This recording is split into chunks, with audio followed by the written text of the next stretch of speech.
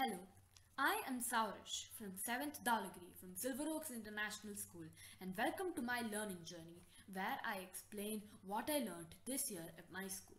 Let's start with my favorite subject, social science. In social science, I learned about the Big History Project, geography, economics, and political science. Let's take a deeper dive in all of them, starting with the Big History Project. Unlike conventional history, Big History Project deals with what happened from the Big Bang to what happens in the future through a scientific approach. Here are the thresholds we learned. Thresholds are major turning points in history. And in Threshold 4, it deals about the Earth and the formation of the solar system. This is a snapcard activity we did on the formation of the solar system. Now as the planets are formed, how was young Earth like?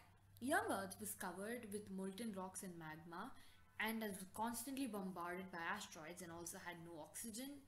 Therefore, it was not that good of a place to live. 4.2 deals with one of the most famous theories of all time, plate tectonics, and how are they important. 4.3 meanwhile deals with two scientists who helped this plate tectonic theory, Alfred Wegener and Harry Hess. Their biographies are given here. This below is my reflection on big history. This is an image I created where the timeline is shaped like a telescope, which is a tool which helps us see things which are far away. In this case, time. The human looking into it is humanity gazing into history, and the ever decreasing size represents the lesser knowledge we have of the past. This is my journal work on big history. So now let's get into geography.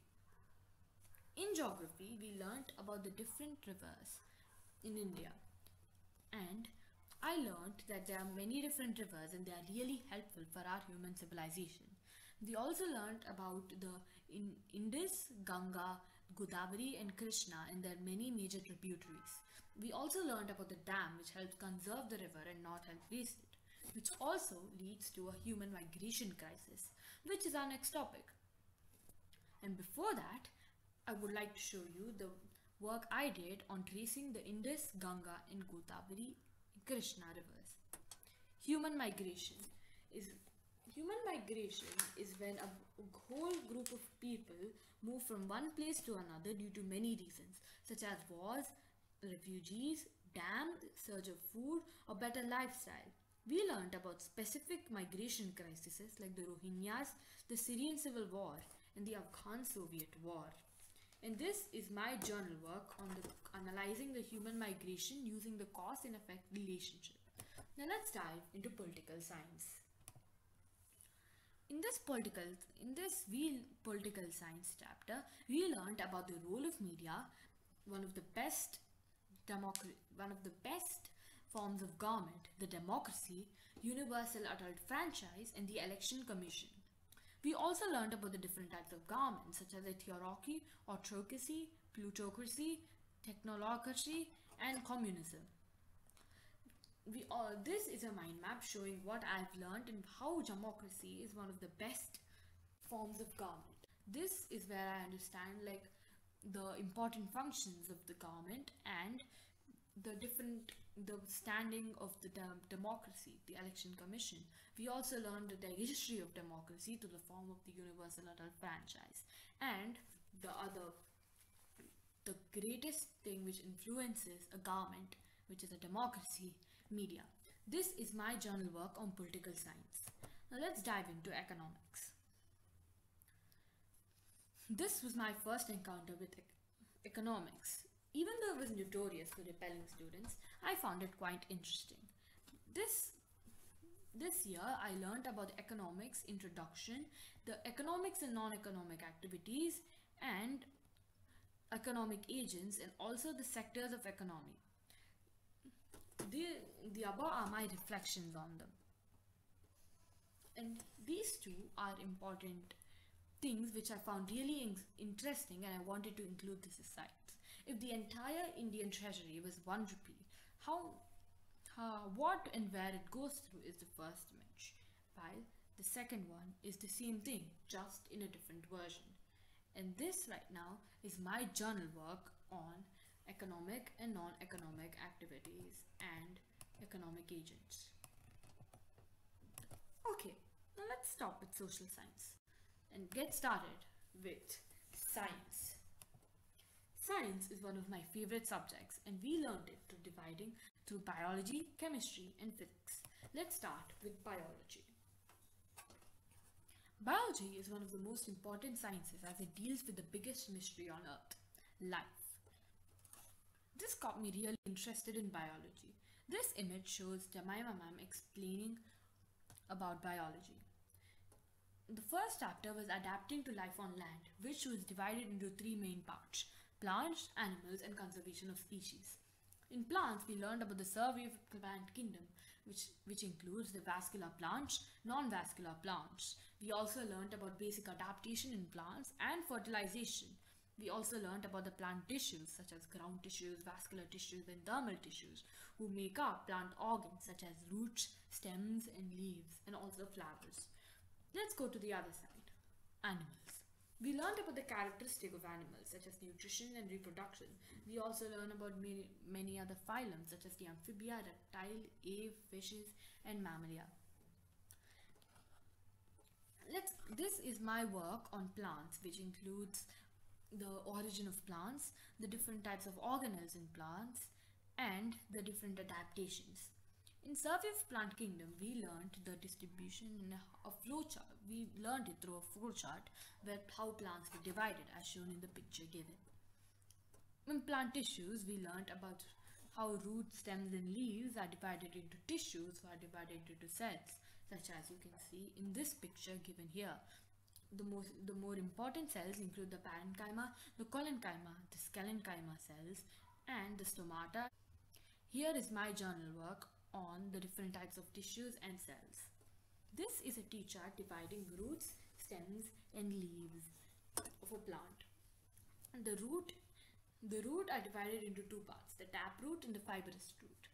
And the stems are usually made up of vascular tissues, which includes xylem, sends minerals and water throughout the plant, and phloem, who gives translocations. In leaves, we learned about photosynthesis through chlorophyll, and also the based on the shape of leaves, how it's divided, like the simple leaf, the compound leaf. And here is my journal work, including modification of roots, modification of stems, and a drawing of the cellular structures and stomata of a leaf, which I'm really proud of. This is another drawing and my journal work on flowers. We also learned about the very important concept of fertilization, where we learned about how an endosperm enters an ovary and fertilizes the cell, forming the new seed, which is really important for plant reproduction. Enough with the green stuff. Let's enter the animals. We learned about different types of phylums such as mammalia, who reproduce to their mother's womb, and amphibia, who lay eggs, and reptilia, who were one of the first phylum to enter the land and lay eggs, and birds, who also enter the lay eggs. Now, a lot of information, isn't it? So let's get into a story. And there is a human working for a factory releasing a lot of pollution. This is one of the main causes for habitat degradation and causing the endangerment of species. This can lead to extinction of many species. Understanding these, two young women have taken the initiative to help these two and not make their species wiped out from the face of the earth. Now, let's get into Unit 3, Nutrition and Energy Flow. We learned about the types of nutrition such as autotrophs, heterotrophs, and decomposers, food chains and food webs, pyramids such as energy flow and biomass, and cycles such as water, carbon, nitrogen, and phosphorus. Many organisms obtain their energy to many things. The autotrophs or producers make their food by the process of photosynthesis, while heterotrophs and consumers cannot make their own food, hence obtain food by consuming autotrophs or other heterotrophs. Decomposers break down complex compounds of the dead and decaying plants and animals, which clean up the environment. We also learn about food chain and food webs. Food chain is a direct showcase of where the nutrition and energy goes through. For example, plants who produce all the food due to sunlight are eaten by a deer, who are eaten by a lion, and the dung beetle who gets the lion's remains. A food web is just a bunch of food chains combined together. For example, a single fox can eat both a chicken and a peacock. Now, let's over with the chains and webs. Let's get with some pyramids. There are different types of pyramids, such as the energy pyramids, where the higher you are on a food chain, the lower of the energy you get. And the apex predators usually get the lowest amount of food, while the primary producer who gets the most amount of food. There are also like biomass pyramids in which the aquatic ecosystem have inverted one and an upright pyramid in a terrestrial one.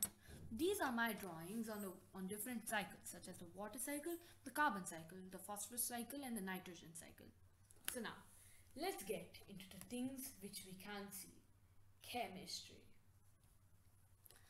Chemistry is a study of what things made of, which made me more interested in it. For this project graduation, I selected the states of matter. Which matter? What is it? Matter is something which has mass and occupies states. Matter is categorized into five states: solid, liquid, gas, plasma, and Bose-Einstein constant, which definitions are shown here. We also learned on types of matter such as pure substances and mixtures are also divided into homogeneous mixtures, heterogeneous mixtures, whose journal work are shown here. Separation is actually a really important part in everyday life. There are different types of separation, such as paper separation, paper chromatography, filtration, separating funnel, simple distillation, evaporation, fractional distillation, and magnetism. All of these images and how you use it and the main principle behind them are given in this mind map. Acids and bases. Every single substance in this universe can be classified into either an acid or a base. An acid is usually defined as an object or a substance with more H plus ions, while a base is defined as a substance with more OH minus ions. We use many acids and bases in our everyday life. Some of them are given below in this journal work. This is a pH scale. This is one of the most important places where we use acids and bases. pH scale used to signify whether an object is an acid or a base using a pH paper. We also learn about indicators. Before, acids were treated as something which is sour and bases was something which was bitter. But then, we can't go around tasting everything we can't and classify them. So there are natural occurring indicators which help us differentiate between them. For example, this was in the explanation of indicators by Jemima ma'am at school. This was a video we had to learn about. Here is an experiment on the nature of lemon juice and detergent using the natural indicator turmeric. I observed in this experiment that dissolved detergent turns red while diluted lemon juice turns light yellow when turmeric is added. Conclusion: detergent is basic while lemon juice is acidic. Okay, so let's get into physics. Physics, in my opinion, is one of the most relatable and best branch of science, as it studies around natural phenomena and how things work, which means it can be used in our everyday life. At first, we learnt about light. So here is a mind map saying, basically summarizing what is light, interaction of light with matter, mirrors, lenses and prism, and how do we see light. So let's get into questions. What is light? Light as a special property has a property of both a wave and a particle, which is really unique only to light, which causes weird phenomena. This is my journal work on how objects let light pass through, like transparent, translucent, and opaque object. This is my journal work again on the interaction of light with matter, such as refraction, absorption, scattering, transmission, and reflection. This is another T-chart about differentiate between reflection and refraction. Reflection is the bouncing back of light when it falls onto a reflective surface, such as a river, while reflection is the bending of a light wave due to the change in speed as it passes through one medium to another.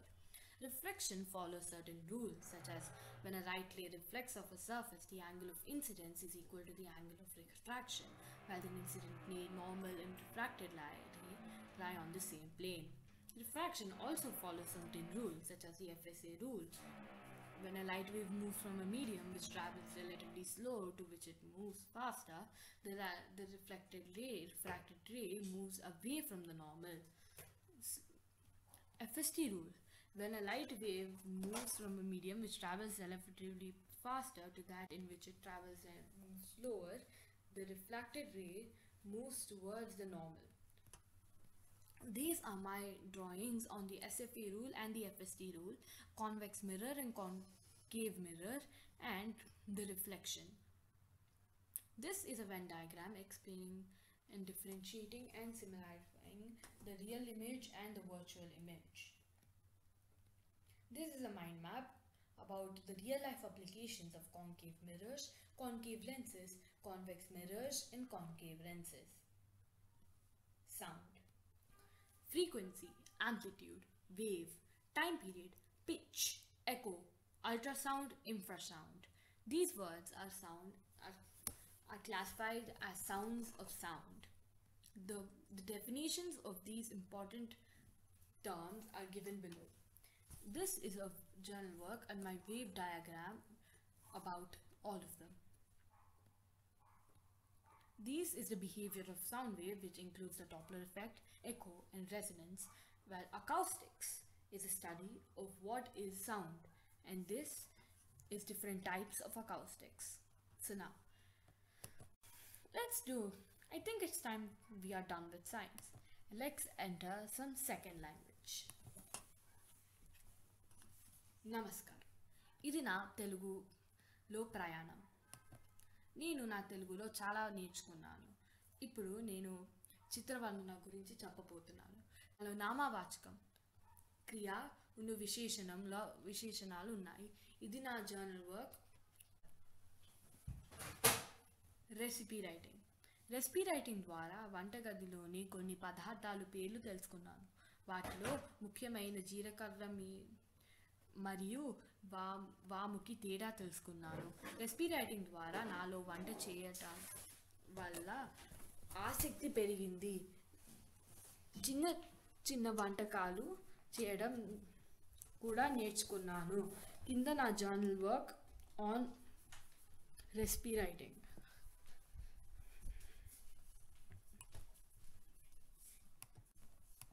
ఇప్పుడు మనం పద్యాలకు వెళ్దాం.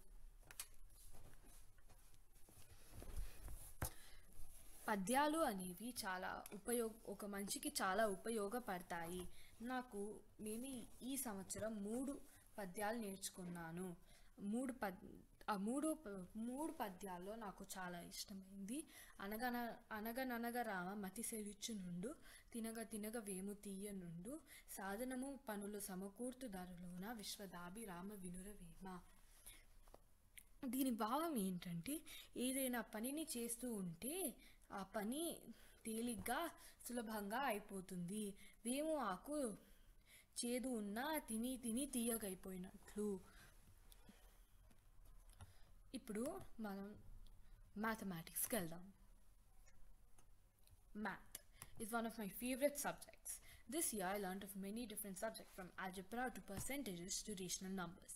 Let's explore what I learned. This year, in commercial mathematics, we learned about percentages, ratio, proportion, and profit and loss, and simple interest. This is my reflection on percentages, on ratio and proportion, and on profit and loss, and simple interest. This is my journal work on commercial mathematics.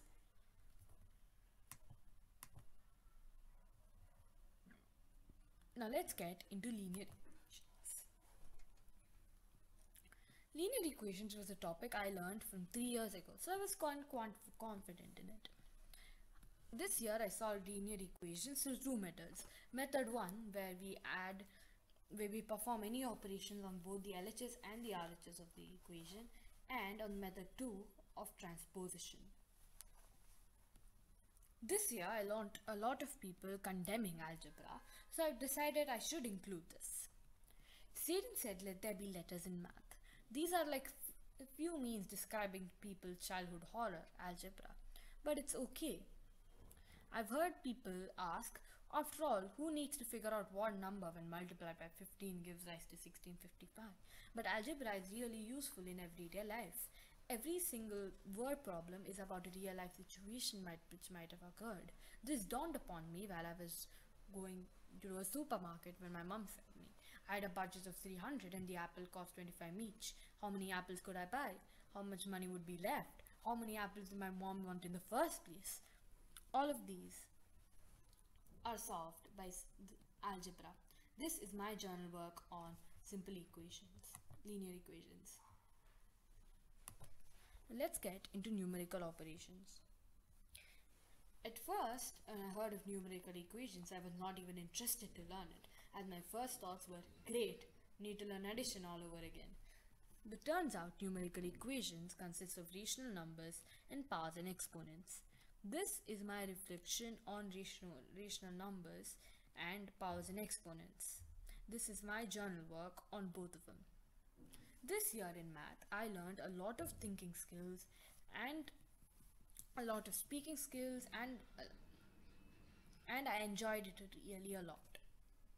Okay, now let's get with English. When I came back to SILVEROAKS, I had different memories flooding back with me. A few important things include when I saw Honey ma'am, I thought she was a sports teacher, but turns out she was the sportive teacher. I enjoyed science classes and got much more interesting as chemistry started and more as physics started in. We were taken into labs and Telugu classes were fun with a lot of discussion to improve communication skills. Also, Anantalakshmi's ma'am unique way of teaching helped me catch up. English was fairly good and I improved and learned a lot about many new concepts this year and developed my writing skills by taking Chitra ma'am's solid inputs. However, I am working towards becoming a better at it. Hindi was fairly easy for me as it was my second language for most of my schooling years, but it was interesting and very easy. It also gave me an insight into high grades and I was never bored in maths class. And I'm also proud of maintaining a completely up-to-date math journal all along. My constant mood throughout the year was supercalifragilisticexpialidocious, except for a few lows along the way. According to me, the best part was offline school. After all, it was like sunshine and fresh air to the prisoner of Azkaban. It also reintroduced me to ideas like the 12 cultures and mantras of Mahatma and me and my country we grow together. And the learning and the writing of my learning journey was not that easy. As at first I was excited for it and I wrote about it, but then after a few days I was bored about it and I left it there until a few 15 days ago, where I started doing it back again while I completed it. In this reflective writing, I also used what we learned in English. For example, I used a lot of similes such as like the sunshine and fresh air to a prisoner of Azkaban and jumping around my seat, burning the midnight oil as idioms, meanwhile subsequently parallelly as commutative and thunderclap to me as a metaphor. To put it greatly, I actually loved this year at 7th year and I hope to see it again in 8th year. Thank you.